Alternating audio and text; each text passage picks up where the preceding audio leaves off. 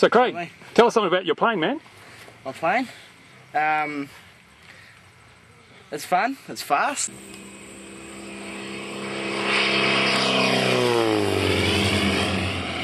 We noticed that.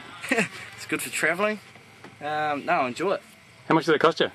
I paid 85 grand for it. Is that a good deal? Yeah, got it quite cheap actually. So, yeah, Hobby King, yeah. Tower Hobbies. Tower Hobbies, you reckon? Yeah. And what do you got in the front of it? It's got a 120 horse 6-cylinder Jabiru.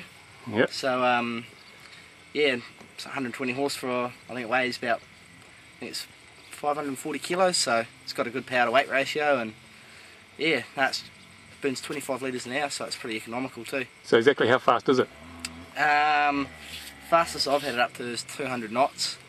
Normal cruise speed's around 145 to 150 knots, so yeah, it gets along pretty quick. And so you're a wrestler, are you? Yeah, yeah. Professional wrestler. Professional World Wrestling Federation. Yeah, he's on holiday.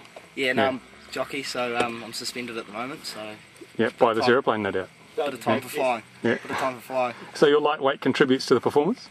Yeah, well, I noticed when I've got, well, I was going to say 2 jockeys in it, but that's still not much weight. But if I have myself and a normal weight person and full of bags, the performance is definitely a lot different compared to when it's just myself in it with empty in it. And so this is classified as a microlight? Yeah, microlight, yeah.